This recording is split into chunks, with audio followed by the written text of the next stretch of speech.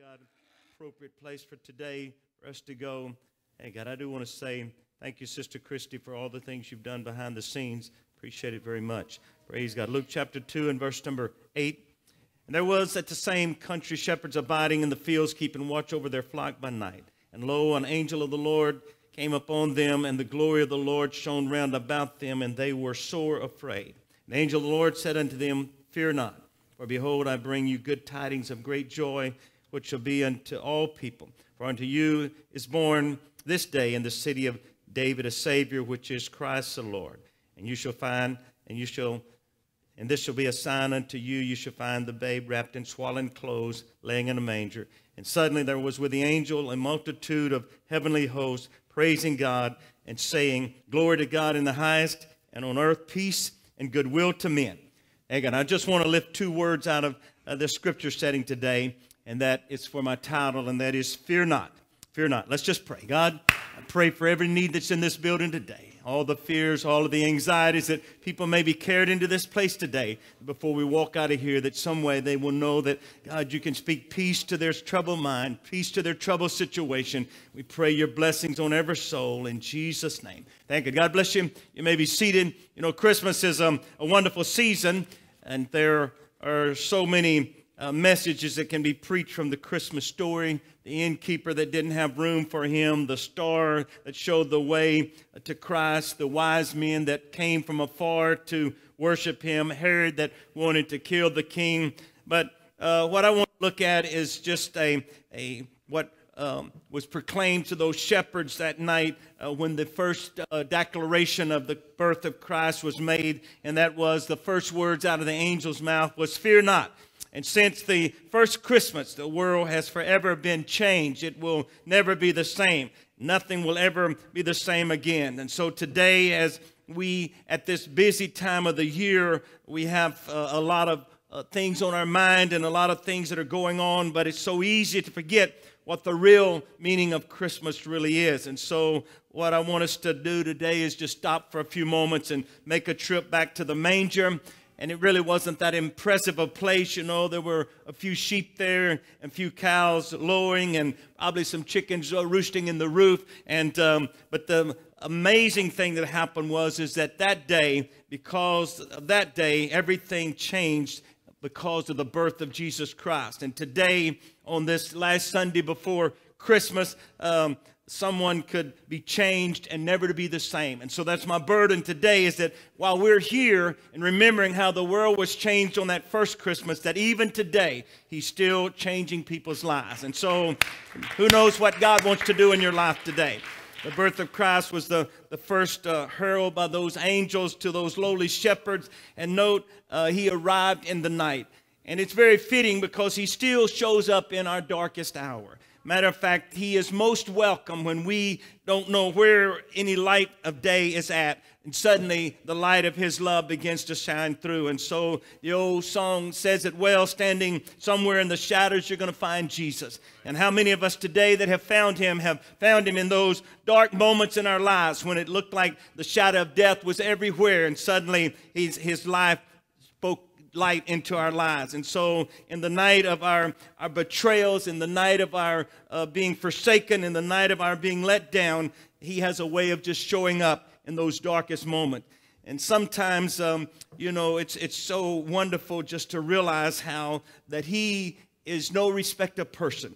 These were just lowly shepherds out keeping some sheep, and yet and still the most important day of history was being made that day, and he chose to announce it to just these lowly shepherds, making me to know that God is always interested in you. He's interested in your situation. You're not insignificant to God. You're important. You are somebody created with specialty in your life. And so today, I pray that though the world may make you feel like that you're nobody going nowhere, God wants you to know that you're somebody, that he has a place for you to go today.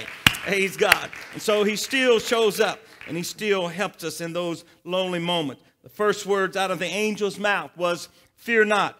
because certainly there must have been terrible fear that gripped their hearts when they saw the heavens light up with these angels host and them beginning to proclaim that the Messiah had been born. And so it is today that sometimes at the first impressions of the Lord, there is fear of just, here I am, a sinner in the presence of a holy God. But he wants you to know to fear not, because he's here today to bring you good tidings of great joy, because today you could be born into the kingdom of God.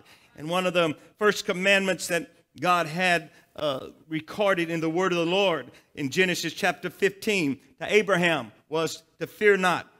And throughout the scriptures we find fear not mentioned. One person said that it's mentioned 366 times in the Bible, and that was one for every day and one for leap year. And so, who knows? But the thing that we do know is that he is the God that can speak fear out of our lives and speak peace into it.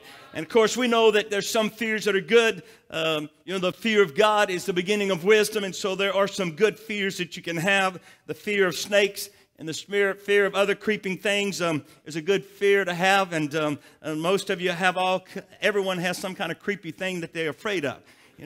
I'm not afraid of spiders, but I know people that are horrified at spiders. I just soon deal with a spider as I had with a roach, But anyway, everybody has these things that they fear, and some of those are good fears. The fear that we teach our children not to touch a hot stove. And it would be great if only fear was for the positive things that really are good to know. But there is fear that paralyzes us. There's fear that torments us. And those are the fears that Jesus Christ came to take away.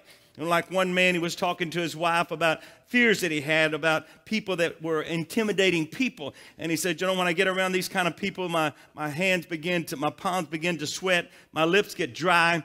And so she gave him a solution to the problem. She said, well, why don't you lick your hands? He's God, But it's just not that simple when you're dealing with fear. Everybody, when somebody else's fear, you can say, oh, man, that's no big deal, But on the other hand, when it's my fear that I'm having to deal with, it's a big deal, Thank God. I have to, when the mice show up and things, most ladies are afraid of them. But me, I just soon not be. If they stay in their corner, I stay in my corner, we're okay. But Sister Smith, there ain't no way. She's getting that. She goes after them, and she'll attack them. They're going to be dead. They're going to be dead, or they're going to be out of there, one or the other. And so she's not the typical lady. Thank God. When there's lizards in the house, I'm not really scared of a lizard, but I just don't like picking them up. So she has to pick up the lizards, get them out of the house, So we all have these little things. So mine may seem humorous to you, but I'll tell you, if you told me yours, I'd probably say, oh, man, no big deal, And so it's just that way. And so it's easy to kind of minimize fear. But the fear that I want to preach about today is the fear that God's word says I don't have to have anymore. Thank God. And it's the fear that has that torment to it. It's that fear that the darkness of the moment, not the darkness of night, but just the darkness, the bleakness of a moment. And suddenly we feel this overwhelming feeling that overwhelmed by the circumstances facing us. And somewhere we have to understand. Someone said there is nothing to fear but just fear itself. But the truth of the matter is that without his help, there are some things that we just don't know how to face. And so I've come to remind you that God is in control. And we need to remember that he is the Alpha and he's the Omega. Thank God. He is the beginning and he is the end. And it's amazing how that people can find strength in the most horrendous situations. And I'm reading a book about a man that was in the concentration camps in Germany. He was a preacher, and he had helped Jews to escape, and they finally caught up with him. And he just tells how that God sustains him in that prison, even though, sad to say, before the liberation took place, only a few months before the liberation takes place, he will give his life for his cause, because he won't recant things that maybe he would have been able to spare his life for. But the truth is that we need to understand that circumstances are not going to write the final chapter in our lives. God is going to write the final chapter. Sometimes we let circumstances overwhelm us, but I'm telling you, God's still got the pen in his hand. Your circumstance is not going to define your last moment. God is going to define it. Sometimes we think that we are at the end of our rope because a marriage is in trouble, because there's health problems going on in our lives, because we have financial problems and pink slips on the job and problems with the children, and on the list could go today. But the truth is that only it's a bend in the road of life, and that God is still in control, and these things are going to pass. And the thing that only is going to really matter is what I have done for Christ. In the book of Revelation, you know, is the story of John the Beloved, how that he was put on the Isle of Patmos. And if you talk about being at the end of your rope, thank God he was at the end of his rope. I mean, there was no place to turn. The Isle of Patmos was the Alcatraz of the Roman government. It was the place where you never left because it was just a barren rock island out in the Aegean Sea. And it was just a place that they sent the worst of the worst to just die a miserable death of starvation and doing without water. And so there was nothing that John could do. He was in a nothing place. He could go nowhere, thank God, and there was nothing he could do except the Bible says that I, John, on the Lord's day was in the Spirit. And I'm telling you, you'll be amazed at what can happen to you when you're in your nothing of a place in life, when life has dealt you a dead-end street and you don't know where to turn and you don't know what else to do. If you can just get in the Spirit, you'll be amazed at how on the Lord's day he can just bring wonderful things into your life. And because John was willing to get his mind on the Lord and get in the Spirit on the Lord's day, we have the tremendous book of Revelations that was given because God put him in a place where that he could speak to him, where that nothing else was going on. And because circumstances will not write the final chapter of our lives, God is going to do that. And so today, I don't know what your circumstance is and don't know what you're going through, but I can tell you one thing. And God is in control, and God knows how to work circumstances for our good. And so you could be at home alone and feel helpless. You could be in a crowd of people and feel helpless. You could be on your job somewhere, but that overwhelming feeling of helplessness comes, and it's in those moments that it's so wonderful to be able to just stop and remind yourself that, hey, God can still help me because he is the beginning and he is the end. And in his presence, he can hear that cry like no one else can hear. Thank God, when nobody else can make a difference, he can begin to make a difference. And often we find ourselves where the disciples were when they were caught in that stormy sea and they didn't know what they were going to do. And to make matters worse, suddenly a ghost begins to walk on the top of the waves towards them. And the Bible says in Matthew 14:26, and when the disciples saw him on the sea, they were troubled, saying, "It is a spirit," and they cried out for fear.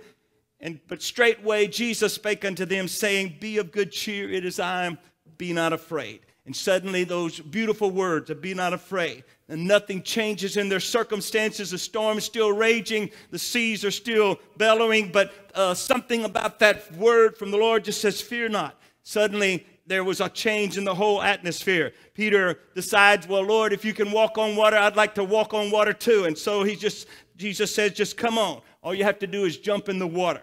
And suddenly Peter was at that pivotal moment that the young child is when they are on the high dive and dad's saying, just jump, and I'm down here and I'll make sure you have a safe landing. And so somewhere faith has to just overcome your fear. And somewhere faith overcame Peter's fear and he began to walk on water. But he did what, so often we all do. Once we get moving in the right direction, we get our eyes off of what got us going in the right direction. And the Bible says he began to sink because he got his eyes off of Jesus, got his eyes on his problems, got his eyes on his fears. And there may be someone here today that you started walking on water, but suddenly the pressures of life and the distractions of the world begin to catch your eye. And before you know it, you feel yourself sinking when all that you really need to do is to do what Peter did on that faithful moment when he realized that if he didn't get help, he was going to drown, and he cried out to the Lord. And so today, I am praying that I can help someone to remind you that really what you need to be doing today is crying out to the Lord, because he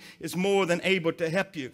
When you understand that God is at the beginning and that he's at the ending, and somewhere he's going to see you through whatever that you're going through. And so he is here today with that promise that he made in Isaiah 41:10, "Fear thou not, for I am with thee. Be not dismayed, for I am thy God. I will strengthen thee, yea, I will help thee, yea, I will uphold thee with the right hand of my righteousness. Look, I don't know what you're up against today. I just know that he said that you could fear not, because God is with you. And when he is with you, everything else is going to be for good. And so my burden is to preach you out of your worry and your fears, and to preach you into faith that God is still able to bring something good out of a nothing situation. And so at this Christmas time, what are you going to find? Because here we are in the presence of a Christmas atmosphere, recognizing that really all of these material things are not what it's all about, but it's about Jesus Christ. And God is our refuge, and God is our strength, and God is our help, and God really does want to care for you. And he promised that I will never leave you and I'll never forsake you. And so you can count on God's help today. You can count on him coming through for you today. He is here to forgive your sins. He's here to fill you with his spirit. He's here to touch that broken situation in your life. He's here to be the mender of that broken heart. And most of all, he is faithful to do whatever you have need of him to do. And so today I kind of want to say with the angels of old when they appeared to those shepherds, and that was, fear not, for behold, I bring you good tidings of great joy that shall be unto all people. And note, it's for you, and it's for you, and it's for you. Thank God. No fear, thank God, but great joy is what he promised that he would give us. So while we're standing today, he went on to say, for unto us is born this day in the city of David a Savior, which is Christ the Lord. There is somebody that can save you from your dilemma today, and his name is Jesus Christ. And he shall be, and this shall be a sign unto you, you shall find the babe wrapped in swaddling clothes and laying in a manger. And suddenly there was with the angels a multitude of heavenly hosts, praising God and saying, glory to God in the highest, peace on earth. And I'm telling you, God has come today that he could just bring peace into somebody's life. So this is why that we're here today. Hey, God, to just understand that he still shows up in my most darkest hour. He still shows up when it looks like it's not going to be a very Merry Christmas. But he's come to tell you that I want you to have a Merry Christmas. I want you to have a good Christmas. And so in the midst of all of the worries and fears that our world is filled with today, and if you don't believe that our world is full of fears, well, you need to just pick up your newspaper. And everything that you read about is fear of what's going to happen, fear of what the new year holds, and how we're going to deal with all of these new set of problems that our government is bringing up on us, that society brings upon us, that the stresses of an economy brings upon us. But I've come to tell you that Jesus is still giving peace on earth and goodwill to men. Thank God, because he's the Savior. Thank God, he wasn't born just to save you for eternity, but he was born to save you from whatever dilemma that you feel you're in today. And so while we sing the chorus, if you have a need here this morning, thank God, maybe you didn't come to church expecting to cry out to him for whatever needs is in your life. And I've come to tell you that that's what he wants you to do. He wants to bring some joy to you today. He wants to bring some peace to you today. Praise God. Thank God, don't leave here today with stresses and fears. Thank God, leave here with faith that he's able to help me today.